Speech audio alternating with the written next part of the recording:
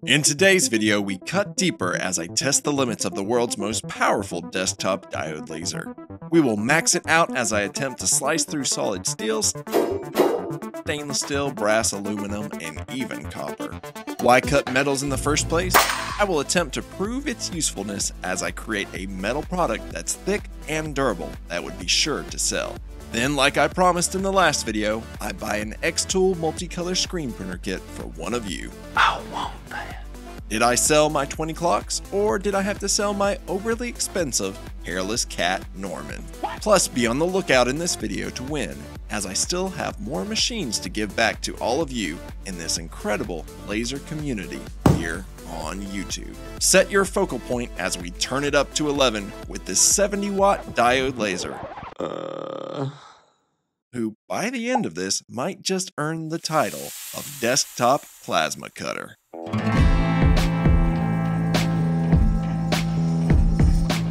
A laser myth that has been said for years now is that desktop diode lasers cannot cut metals. We first busted this myth when the first true 20-watt diode lasers first came out about 2 years ago. An article was even published about my findings by a reputable technology website. So, if it's on the internet, it has to be true, right? Now, I say no to a lot of free lasers, but this one really caught my attention. IKier was the first in the laser race to reach an astonishing 70-watt diode laser. Now, don't hate me for taking another laser, because if you've been following my channel, you'll know that eventually this setup will end up with one of you. But today my question is, will 3.5 times the power equal triple the cutting capabilities? Let's find out. There is one major difference between plasma cutters and diode lasers. Plasma cutters use an electrical arc between the cutter's electrode and the workpiece, ionizing with gas creating plasma, often reaching temperatures over 20,000 degrees Celsius. That is then shot out at a high velocity used to cut through metals. In contrast, diode lasers are using electricity converted to a blue light LED, normally around the 450 nanometer wavelength. These only have a 5.5 watt of output power each, but in this case there are 14 individual LEDs all combined with mirrors and are brought together to produce 77 watts, which is rated at just 70, probably due to the loss of power from mirrors and such. All of this light power is focused to a tiny point of just 0.15 millimeters by 0.2 millimeters, or about the thickness of a single eyelash.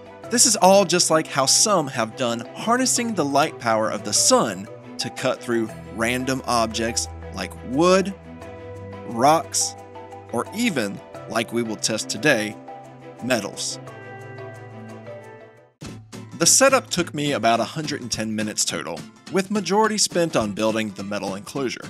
The laser itself went together very quickly, but then the metal working panel took me an extra 45 minutes alone because I will say the tiny print on those instructions were not so good, and I ended up building it backwards with my first attempt. Though I do like the spike design as it has minimal contact with the materials above, making for some really clean cuts and less chance of the metals welding to the panel itself. The clamps are a nice touch too, especially for cutting metal, as metals tend to warp if they get too hot, but the bolts provided could be cut much shorter as they protrude so far up that I ended up bumping them many times with the head of the laser itself. It has a built-in camera, and overall the build quality feels nicely done. The exhaust fan that comes with the enclosure is very strong, but it's extremely loud and always on. It would have been nice if the exhaust fan was integrated with the laser and had a delayed off after completing a job, but the only way to stop it is to manually unplug it. I think I may just bypass this fan completely in the future and add a quiet option like an AC Infinity inline fan. I really like the auto level feature, though for me, sometimes it would malfunction and take a few attempts to get the correct height, but this could have been user error. Before we move on, here is my safety and legal disclaimer. I will be using this machine in ways not intended by the original manufacturer. I have disabled the door safety switch for filming and testing purposes.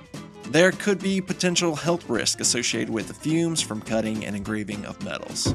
I, nor IKier, condone anyone to attempt to replicate the practices you will see me do in this video here. With the machine all set up, I jumped right into metal cutting from my giant box full of metals that I've put together for this exact reason of testing laser cutting abilities.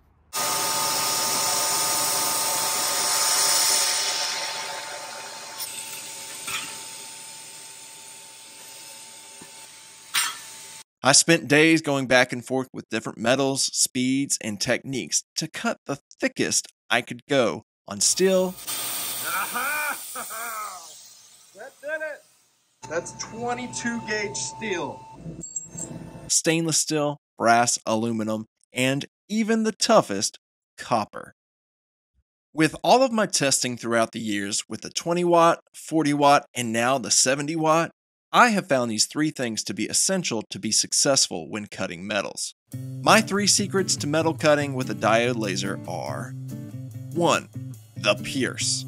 I have found that setting a delay at the beginning of a cut allows the laser to pierce through the material. This allows the heat to flow through and not build up heat that can cause warping. This can be set up in Lightburn if you go to the Advanced tab to set a delay in a power setting of 100%. I set mine with a 2000 millisecond or a 2-second delay, but you can go with what's best for your application. Number 2, high PSI. You need a high flow of air to blow away that molten metal. Here is a look at some steel I tried to cut with the stock air assist on its highest setting. Even on high, the molten metal just builds up and creates a mess and produces a very undesirable cut with lots of slag buildup. In comparison, here is the same thickness metal but with 40 psi of constant airflow. I use an 8-gallon California air compressor, which is super quiet, but with any actual compressor, they will create condensation, which can build up on the lens and fog the laser completely, blocking out the beam. So you must also have a water to air separator. I had a single one in line, but on this particularly humid day in Georgia, it was not enough, so I borrowed a secondary air water separator from my RM J750 to get me through my test. But I will add a link in the description to a unit that I would recommend all in one for anyone using a compressor with their lasers. And number 3, 1 pass if possible. I have tested it with both the slowest at 1 pass or running it as fast up to 10 passes. I have found that if you do not get through in the first pass, then the material will start to build up heat, causing it to warp and pushing it out of focus, ruining the material. So, if you can't get through in 1 pass, then the material may just be too thick at the current wattage you have. Lightburn allows you to type in the slowest speed of 0.02 millimeters a second, but I measured it and timed it, and the slowest I could get the machine to move was actually 0.04 millimeters a second, or 2.4 millimeters a minute. Here are the results I ended up with the toughest material first, and I'll save the easiest for last. It all ends up in this order, which I believe we can contribute to the thermal conductivity, which I had not thought of until all of you let me know about it in the comments in my first metal cutting video, which is a metal's ability to conduct heat throughout itself. First is copper, with a thermal rating of 401. It was the toughest. Then aluminum at 235. Next was brass with 109. Then I had some trouble with stainless steel, even though its rating is only 14. I would guess that this has to do with the initial reflectivity of it, which I could probably mitigate by coating the surface with something to absorb the light energy better. Maybe even just some tempera paint.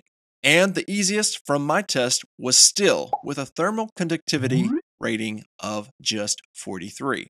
I believe since we see a correlation here with the cutting ability and its thermal conductivity, we could theoretically go look up any other metal, say gold, with a rating of 314, and guess that our cutting abilities would fall between copper and aluminum. But unless some of you have some gold you want to send me, I don't think I'll be testing that anytime soon. Here are the max thicknesses I was able to cut and the speed I had to use for each metal. Copper, I was only able to cut 0.1 millimeters at 1 millimeters a second. Brass, I could cut 0.1 millimeters at an incredible speed of 30 millimeters a second. Here's a clip of that in real time.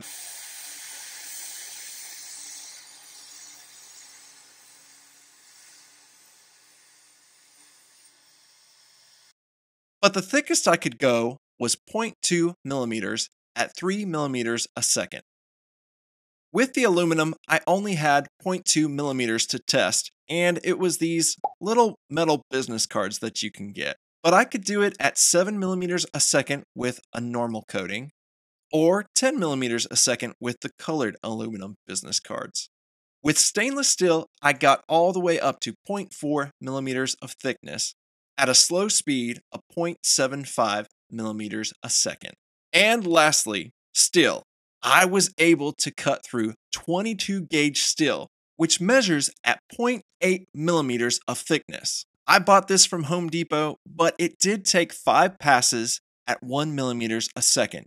And with that many passes, when I tried it on a larger project, it warped the metal beyond what would be feasible to use.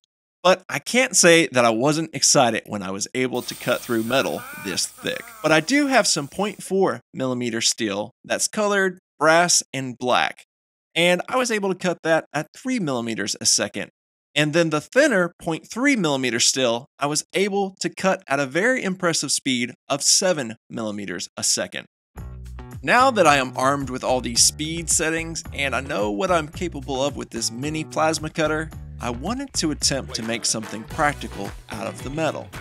I brainstormed for a bit and came up with lots of ideas such as metal hat patches, beard combs, shelf brackets, phone holders, knife blanks, and metal boxes. But I ended up going with something I wanted to build to go out in the yard, and since it's metal, it should last a really long time in the elements, unlike what you get from wood, which, no matter what coating we put on it, they always seem to turn gray from the sun and rot away from the rain. I wanted to make a number address plate to go outside, since sometimes there is some confusion in our deliveries with my neighbor's house, since our mailbox, which does have our house number on it, but is right on a shared property line. So it seems it could be for either house. I first attempted to make this with the 22 gauge steel from Home Depot, and even though my small scale test showed that I could cut it with 5 passes at 3 millimeters a second, this did not work in this case. As the heat started to build up in the metal, it caused it to get so warped that the laser was no longer in focus.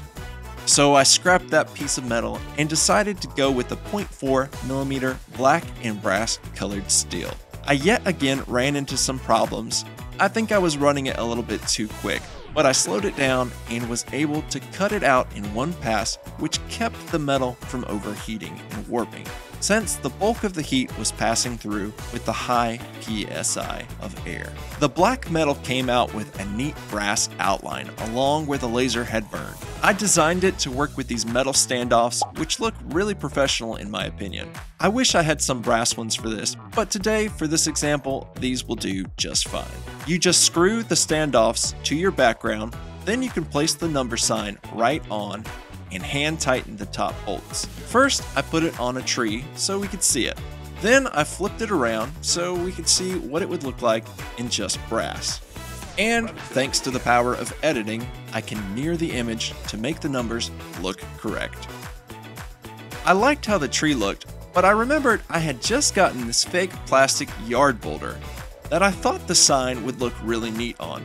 So I found a nice flat side on the rock, marked my holes with a Sharpie, drilled some pilot holes, and mounted the sign on the rock instead.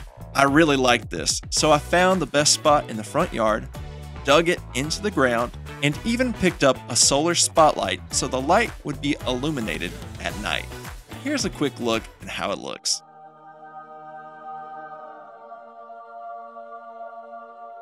If you are still here, you might know that I've been trying to show my appreciation to all of you supporting my channel by watching to the end like you did here.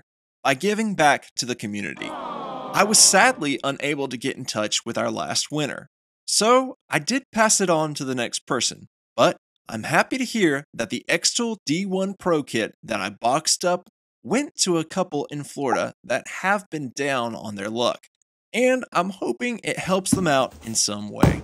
I still have a 10-watt Xtool D1, and if you'd like a chance to win it, leave a comment that starts with the word coconut. Again, that word is coconut. In my last video, I made a bet that I would sell out of my screen printed clocks to buy a screen printer kit for one of you before releasing my next video. I want that. Or I would be forced to sell my hairless cat Norman to fund that giveaway instead.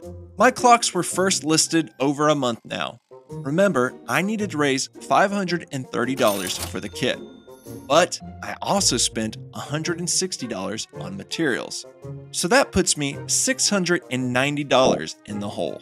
After all this time, I can report that I sold one single clock. So a huge thank you to Doug. Doug, if it was legal, I'd be sending you the screen printer kit. Though some of you came out of the woodwork and placed some orders for my digital cut file for my 3-piece acrylic stand, which after fees and shipping, we can add $48 to the total raised to the multicolor screen printer kit giveaway. That means I'm just $642 in the hole. Ouch. And let's go ahead and pick a winner for the multicolor screen printer kit. I'm going to purchase this on their website and have it shipped directly to you. Silver Arrows Photography, congratulations on winning. It's a tough pill to swallow, but I did fail. And sometimes in business, you will think you have everything figured out, but sometimes, ultimately, the market will decide for itself. But I will urge you all to not give up, make a pivot, and keep trying. I'm going to leave the clocks up for sale at a drastically reduced price, so if you're interested, go get one. But it is with a very sad and heavy heart that I must stick to my word and put up my best buddy, Norman, up for sale. That's it for this one.